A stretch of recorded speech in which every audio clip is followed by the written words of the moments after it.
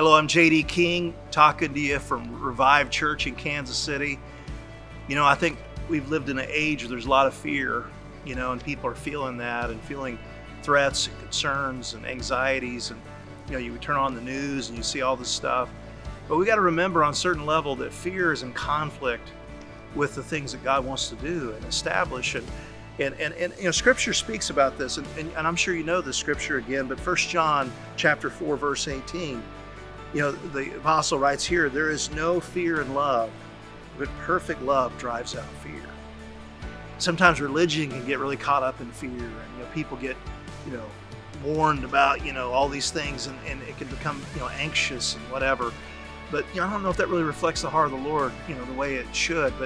But perfect love, it casts out fear. It moves beyond the concerns about punishment, but begins to grasp the majesty, the glory, the goodness of Jesus Christ. So I want to invite you to cast off fear and grab hold of this perfect love of Jesus.